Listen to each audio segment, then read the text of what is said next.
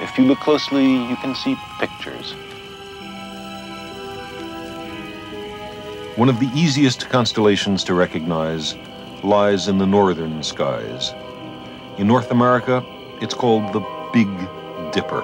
They call it la casserole, the casserole. In medieval England, the same pattern of stars reminded people of a simple wooden plow.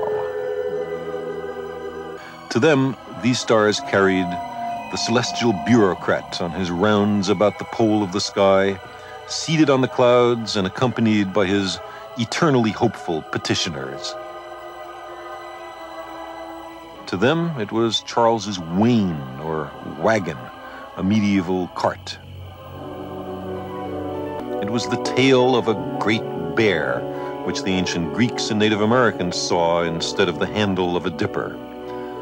They made out a curious procession of a bull and a reclining man, followed by a strolling hippopotamus with a crocodile on its back.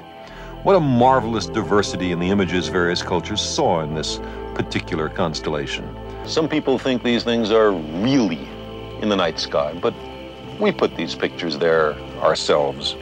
We were hunter folk, so we put hunters and dogs, lions and young women up in the skies.